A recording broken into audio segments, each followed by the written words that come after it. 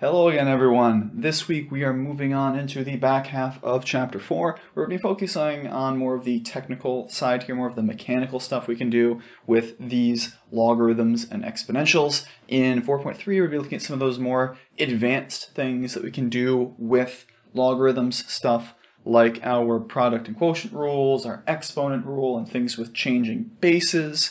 As I mentioned that a couple times, we're finally going to be able to see that.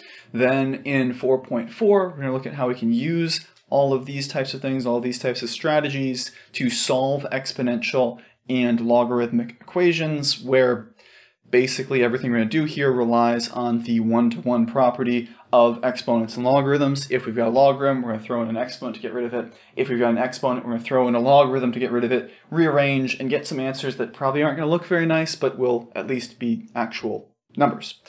And then finally, we're going to tie all this stuff off by looking at the big sets of applications for these things in terms of exponential growth and decay and data modeling, the way that we can represent things from the real world in terms of exponentials, as well as a thing called logistic growth and other applications we have therein. Where for this week, we've got our worksheet, we've got our practice problems here with some of these algebraic properties. Really, more than anything else in here, we need practice, and we're going to get lots and lots of practice.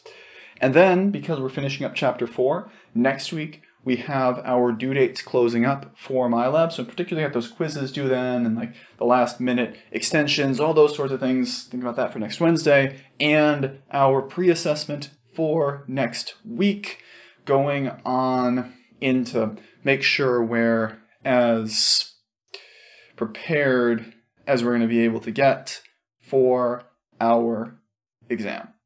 Anyway, that's what we've got all going on in here. Let's get in there, get some work in there, and finish off this chapter.